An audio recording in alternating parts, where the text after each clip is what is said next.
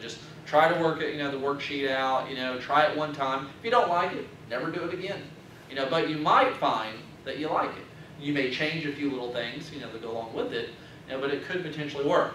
And I remember, the lady, that showed me about, the SQ3R, when I was in Student Support Services, and, she showed me how to do that, and that's what she told me. She's like, I know it takes a lot more time, and you're not always going to have, the time to do that. But she said, just try it one time. And if you like it, great, use it. If not, never have to use it again. And so that's what I always would say. Try it one time. If you don't like it, never do it again. So, and then of course, this is just basically, we've already done that. So that is what we have covered today. So my question is, what questions do you have? What do you feel that you could potentially use today? Or will you say, you know what, it's all good, but I'm good? I don't know. Tell me. We'll go with Amanda this time. So we're kind of going back and forth here. What do you think that you could potentially use? And will you? I don't know. And there's nothing wrong if you don't want to use it, so keep that in mind as well. So. I think I already kind of used this just without knowing it. Yeah, and that happens quite a bit, and sometimes we may not go in the exact order sometimes, but most of us have used this to some degree. And so, do you feel like that worksheet you could potentially create your own something similar to that? So and that may be something that you do. You may not use necessarily this worksheet, but maybe you decide, you know what, I'm going to use kind of a template like this, but I'm going to change a few things around where it's a little bit better for me. You could do that. What about, Kayla, what do we think? I think I could potentially use the SQ3R, just modify it a little bit. Okay. Could you potentially use this in an HR class? I mean, the structure of that. I mean, I would imagine that, in the books that you have to read, I mean, like my master's degree is in public administration. Very dull. I thought it was going to be a good degree. I was bored out of my mind, but I did it. But the readings were pretty straightforward. I mean, it's just clear cut, And so I'd imagine in HR, you're probably taking some business classes, and they're probably pretty clear cut, And so, do you feel like you could potentially incorporate some of that into it? I think I can really use the more listening versus the reading. Like, okay. Reading is very clear cut. Some of the passages I could definitely use the SQ3R, but just really me trying not to find most of the topics boring, because there's a lot of like gen ed or prerequisites before I can take my actual classes. Yeah.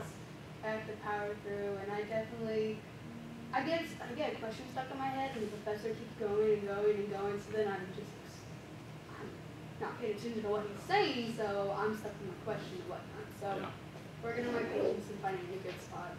Well, I can tell you when I was in college, especially masters, we talk about the boring topic, trying to pay attention.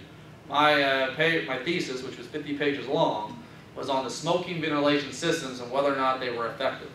That's some pretty boring stuff. And so, but I chose it because my advisor, that was his area, and I really wanted him to be my advisor over that. So that's why I chose it.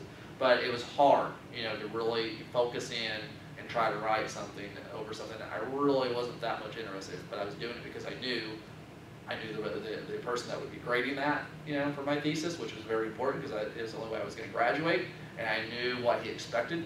And so, I mean, I was going for the sure, pass, and so that's why I probably chose it. But it was a little boring, and it was hard to focus in on sometimes. And so, I mean, it's tough, depending on your major, and you will turn to that because I think, Amanda, you've already said some of the psychology classes that you're taking are far more interesting than others, so you're able to really listen and focus in on what they're saying. And I would imagine that, when you're taking notes, you maybe not mind as much for those classes, maybe compared to something else, probably. I certainly did not like, taking, notes, math or science, anything related to that. I mean, it was just horrible. I was just trying to get through it, so it was very difficult to concentrate. So hopefully you'll be able to use some of this, maybe not all of it, but some of it. I'll have you fill out an evaluation before you leave, and that's it, unless you have other questions. All right.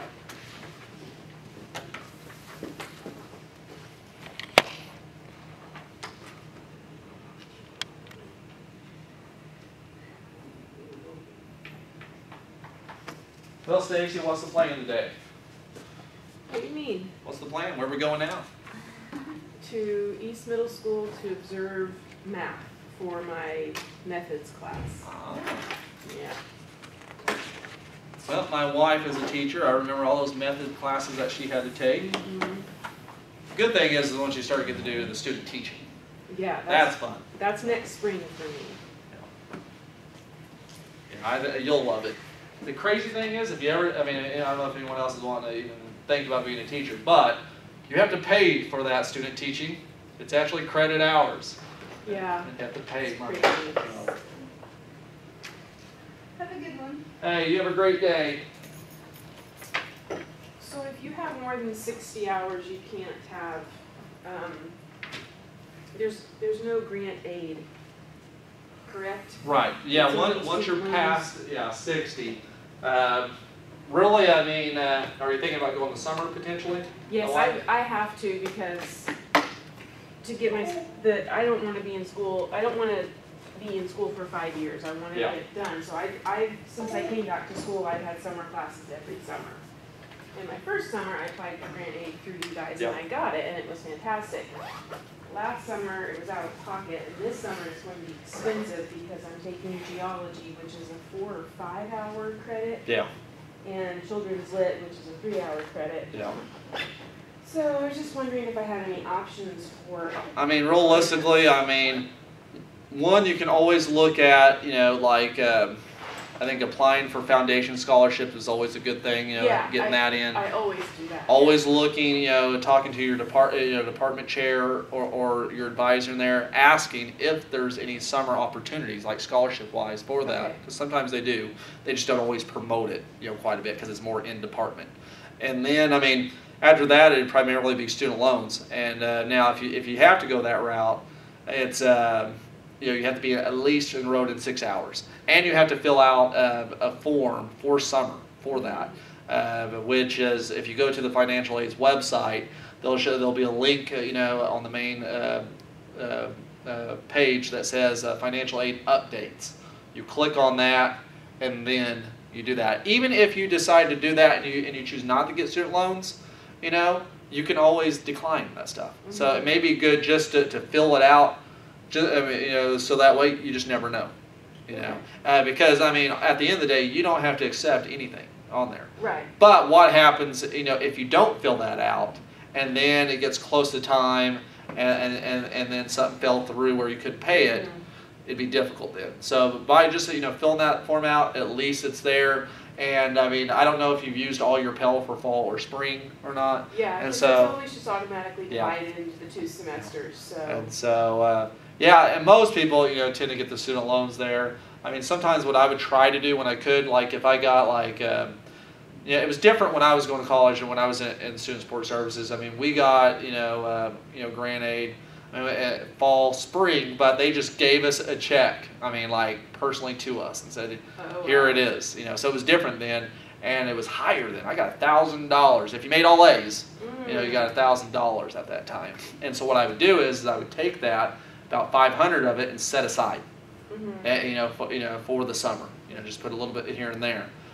One thing that you can also, do is that, let's say, if you're going to have to pay for it out of pocket, or maybe you decide, maybe I'm going to get a student loan, but I'm only going to get 500 or 600. I'm only, I'll only get it for half of whatever the bill is, and then you decide to work on a payment plan on the other half. Well, you can actually start making payments right now for the summer, so you can kind of get a head start on making those payments, which is going to reduce, your bill, your monthly bill of what you'd have to pay back. Okay. So that's always an option. Like they even have it now where if someone had to pay for the fall, they could start payments right now for the fall. That's how far ahead. That's a nice option. So there are a few options. I mean, I know it's always good to avoid getting student loans if possible. Right, and that's my goal, is to avoid it. But To avoid it. But I think it's not going to hurt to just fill out the form, because you can decline anything.